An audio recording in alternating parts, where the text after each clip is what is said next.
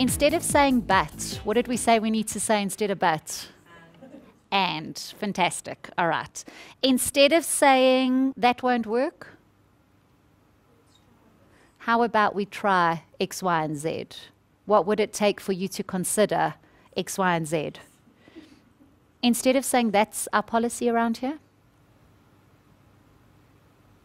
explain your policy. We have this policy because, and explain the reasons for the policy.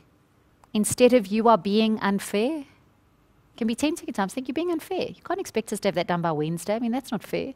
Instead of saying you're being unfair,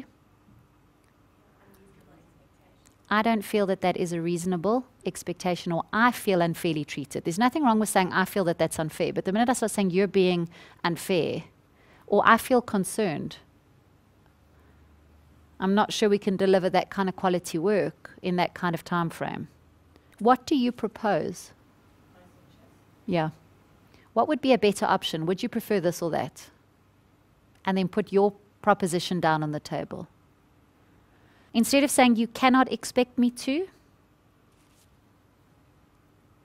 help me understand your reasons for wanting X, Y, and Z. If I say to you, you can't expect me to, what I've just done is attack your position. Instead of saying, help me understand why that was so important. Doesn't mean you're agreeing to anything. You just want to understand their needs behind that, because maybe you could meet their needs in a different way. What discount are you prepared to offer? So rather ask for what you want than saying, are you prepared to offer a discount? You don't want a yes or a no answer there. Why don't you want to say, are you the decision maker? It is a terrible question to ask. You need to know who the decision maker is. But what could you say instead of, are you the decision maker? It's still going to have the same feeling, Carrier. Will you make the final call? Just say, who else needs to be involved in the sign-off process? If they say no one, I'm the one that signs it off. You know you're with the decision maker. If they say so-and-so and so-and-so needs to be involved, then you know that you're not yet dealing with the final decision maker. Why don't you say, I'll need to check with my manager?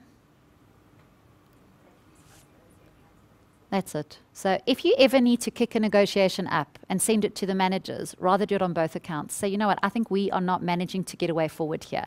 Maybe your manager and my manager need to meet to discuss this. Because if the person has been a little bit stubborn and dug their heels in on their position, letting them know now that we're going to have to call the managers might get them unstuck, might make them a little bit more cooperative than thinking, oh shucks, I'm going to have to go and call my manager to deal with this. So you never go and check with your manager without them. Rather just go away and check. I'll need to go and discuss that and see. What do you say instead of how far are you prepared to move? Because how's a person supposed to answer that? Can you see why it's not such a good question? How far are you prepared to move? What I'm supposed to say, oh, well, actually, I could move to 10,000. Sorry, I didn't tell you earlier, but in actual fact, I can move to here. You know, you're unlikely just to get the person to not tell you where they can move to. Rather tell them how far you want them to move. If you can move to here, then I could do this.